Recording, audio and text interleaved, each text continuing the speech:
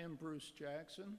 Our scripture today is Isaiah chapter 6, verses 1 through 8.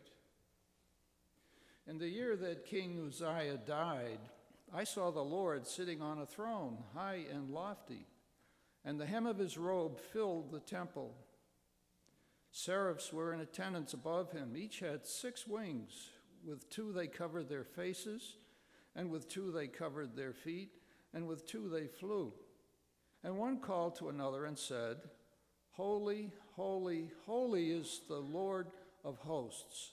The whole earth is full of his glory." The pivots on the threshold shook at the voices of those who called, and the house filled with smoke. And I said, "Woe is me, I am lost, for I am a man of unclean lips, and I live among a people of unclean lips. Yet my eyes have seen the King, the Lord of hosts." Then one of the seraphs flew to me, holding a live coal that had been taken from the altar with a pair of tongs. The seraph touched my mouth with it, and said, "Now that this has touched your lips, your guilt has departed, and your sin is blotted out." Then I heard the voice of the Lord saying, "Whom shall I send, and who will go for us?" And I said, "Here am I, send me." This is the word of God for the people of God. Thanks be to God.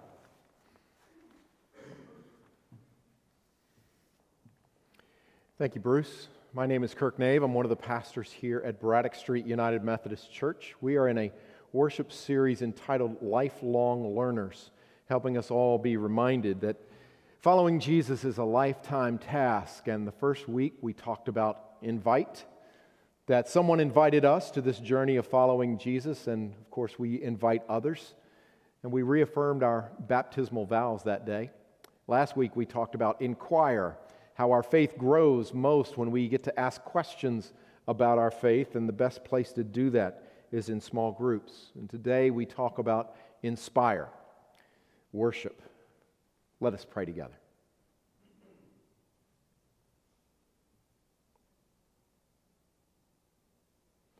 Almighty God, the weather unsettles us a bit, but we have come for the sacred purpose of meeting you. Through the power of your Holy Spirit, meet us in this hour and speak to our hearts. In the name of Jesus Christ, we pray. Amen. So we're talking about worship and the snowblowers going on outside, and I realized there's this phrase about preaching to the choir, and you get a sense where it's almost literally true in this hour. And I'm preaching to people who are here in the midst of snow, encouraging people to attend upon the spiritual discipline of worship. It seems a bit redundant, and yet here we go. Don't we all need to be inspired, right? Whether it's an artist with a blank canvas in front of us, a student who has a paper due and the word processor screen is just blank and you don't know where to start. Sometimes we need inspiration in relationship to our creativity. Sometimes we need inspiration in the sense of motivation. How do I keep going when, I'm just hoping this month that the money doesn't run out before the days of the month run out, and we're just trying to make it from day to day. We all need inspiration, and if we're true to ourselves, isn't that why we come on a Sunday morning? To be inspired? And so the third leg of our lifelong learners is what we call inspire. We lift up in worship the ways that God inspires us through our life and the lives of those around us, because that makes space for the Spirit to persuade us to pursue a relationship with God. We come to worship to be inspired. Think about that. It's a little bit different from many of the normal ways we think about why we should worship. The first thing that comes to my mind is, well, we ought to. When you come to the 10 Commandments, there's that commandment, remember the Sabbath, keep it holy. And Jesus, in Luke chapter 4, when he came to present his first sermon to his hometown crowd in Nazareth, there's this little underrated phrase I think that needs to be lifted up these days. Jesus went to the synagogue, and the phrase is, as was his custom. It was something that he did on a regular basis. Does the Son of God need to worship? Or did Jesus do that to remind us that this is one of the essential spiritual disciplines for any Christian, to attend upon the worship of God? We know we ought to, and yet that only gets us so far.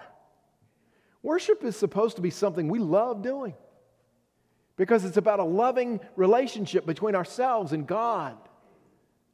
First thing we need to get clear is, who are the players in worship? Because there's a tendency, because we kind of stand up here and the choir's on a choir loft, we're kind of lifted up so you can see what's going on up here.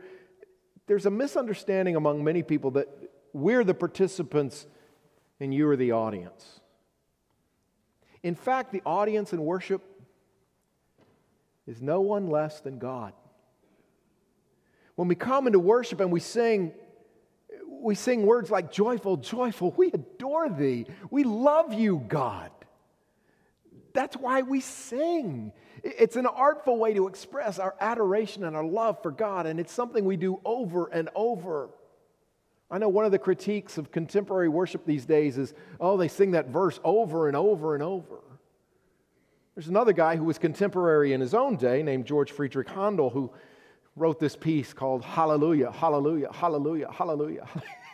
It goes on and on over and over, because when you say, I love you, how many of us in a relationship, either dating or married, you want to hear I love you more than once.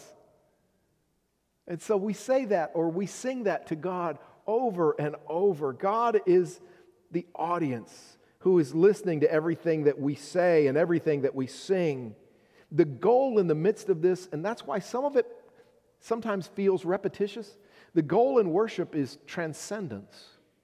That place where you're not thinking, I've got a pot roast in the oven, or I've got to meet somebody for lunch, or I've got homework that hasn't been done and I need to get at it right as soon as I get home.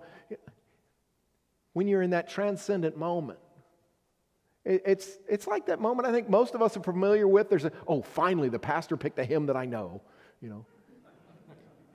And it's a hymn that I know and that I love and evokes memories, and I know the tune and I know the lyrics, and I just close my eyes and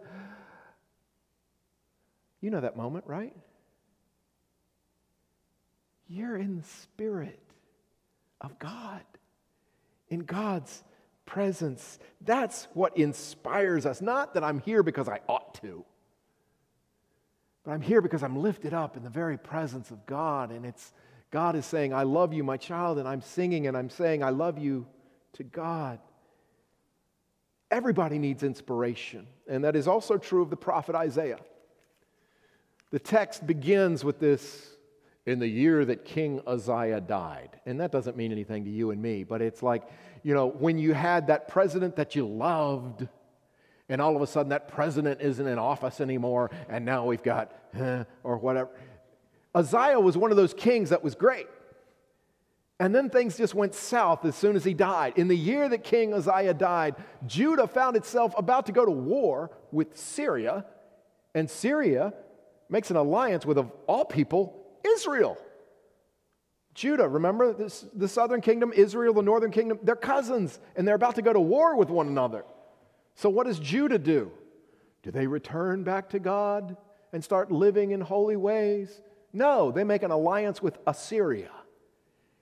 And Isaiah is the prophet. He's the one, who's supposed to speak to kings and to speak to the people. And by the way, a reminder, prophecy is not about future telling. It's telling about what God is saying about this situation. And Isaiah finds himself in the year that King Uzziah died. He's disillusioned. And he probably catches himself saying, somebody ought to speak to this king. Okay, here's a warning, friends. Whenever you find yourself saying, someone ought to, some of you are getting this, you know where it's going. Whenever you find yourself saying someone ought to, well, notice who's noticed the issue that's before us. It's you. And you may be the only one that's noticed the issue. Everybody else seems to be fine with it. So guess whose responsibility it is to do something about it? It's you. A friend of mine was serving a rather nice congregation, and everything was fine that Sunday. He told me the worship experience seemed to be inspirational for him and for many other people. Everybody was all smiles as he was shaking hands, and this one woman came through the line shaking hands with the pastor, and she looked down at the steps and she said, "I wish someone would sweep the leaves off these steps." He said, "I came this close to just saying, wait here just a minute," walking down the hall, getting a broom and handing it to her. But we've all been guilty of that, right? Somebody ought to. Now, you know and I know what a mess this world is in. You can look at it from all different perspectives: poverty, people's values, however you want to look at it.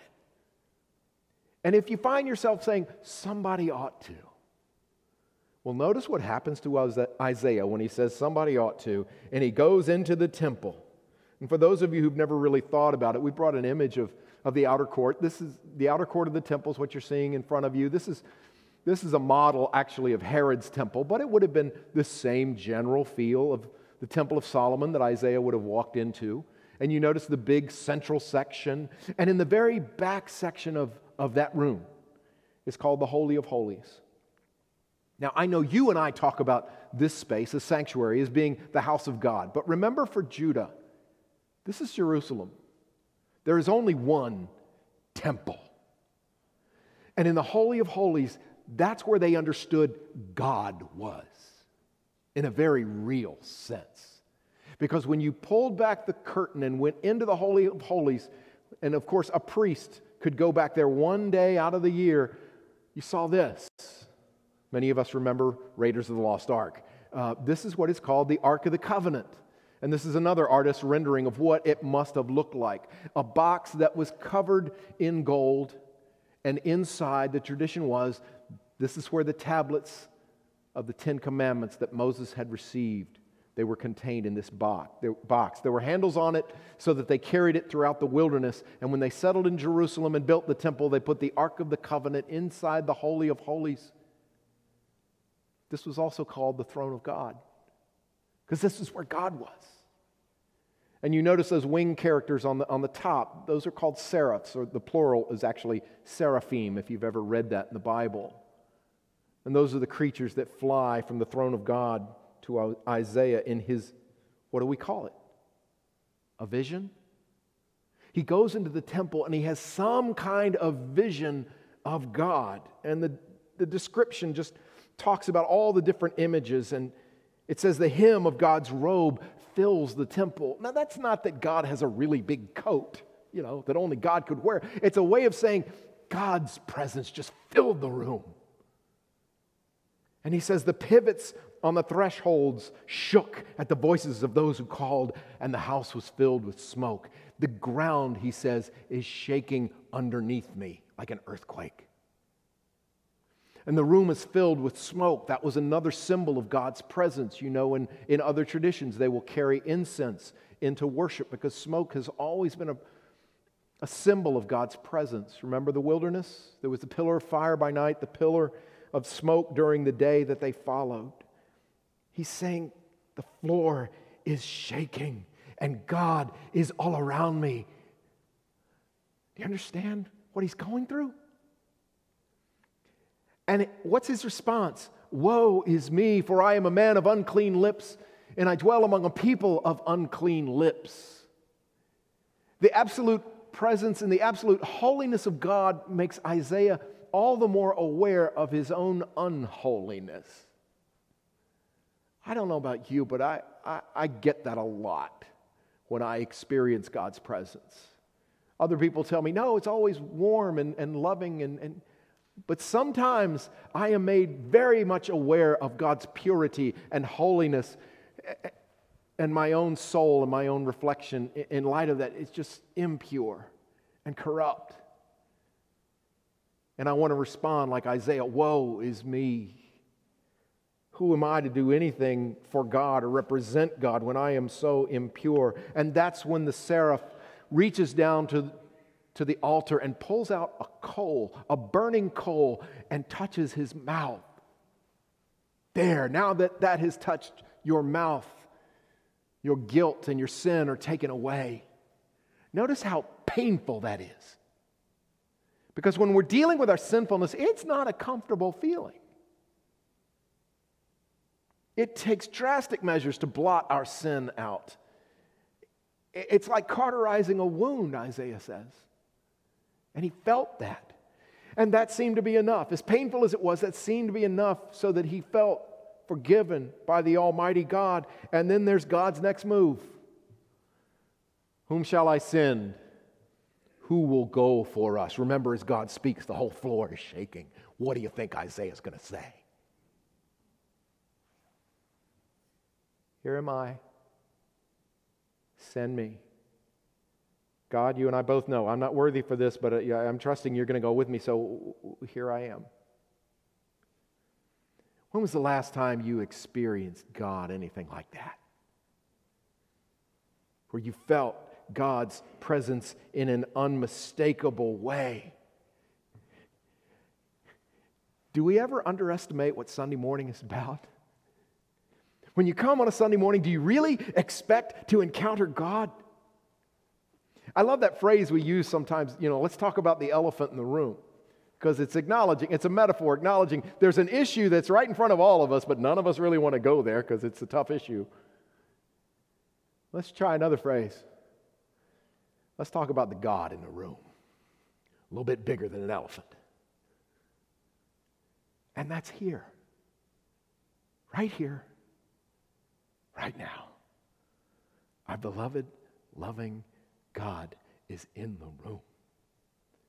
And in a few moments, we're going to come to God's table. And what we believe about Holy Communion is Jesus Christ himself is the host. By the power of the Holy Spirit, not that these elements are unique other than they represent for us that Christ is here. And I want to invite you to think about this very graphic image as it happens as you take communion this morning. As you swallow the bread, as you feel that cold grape juice hit your belly, probably getting a little hungry right before lunchtime. As you feel that, feel God inside you. And it's there not because you're good enough. We all know we're not worthy. But it's there because God has a job to do. To fix this broken world. And when people like Isaiah or people like you and me say, somebody ought to do something, God is saying, I'm here. Who will go on my behalf? So when you get up from the table, you have no choice but to say, here am I. Send me. Let us pray. God, we thank you that we can come together when the weather is bad like today and be reminded that you are our source of being, our source of purpose, and the one who calls us to much more than we've been. Thank you for your forgiveness. Thank you for your transformation and for your call upon our lives. Lord, you've come to transform this world with your love, and we are here to say, Lord, send us. And as we do that, we pray for our neighbors, our friends and family. We pray for Norris Wilson, for Bev Richards' family on the loss of her father, for Betty Heichman, for Miss Sherry, for John Willingham. We pray for the family of Nancy Levi, for Jimmy Carroll, for Harold Madigan, for Ed Orndorff, for George Morris, for the family of Sheila Baker, for George Quarles, for the family of Ann Kellican, for Dick Harmison and Jessica Marlowe, for Denny Bromley, for the family of Sally Robinson, for the family of Mike Fries, for Alyssa Gardner Farquhar, for Jeffrey Kuhn, for Alita O'Neill, and for Elliot Staines, and for others whom we name in our hearts. And we pray for our nation's troops and for their families. We pray for peace. We pray for our community's homeless and for those without work. We pray for those who suffer from floods and other natural disasters. And we pray, O God, for Braddock Street United Methodist Church, that we might hear your call, that we might be inspired to be the body of Christ in our community. In the name of the Father, and of the Son, and of the Holy Spirit. Amen.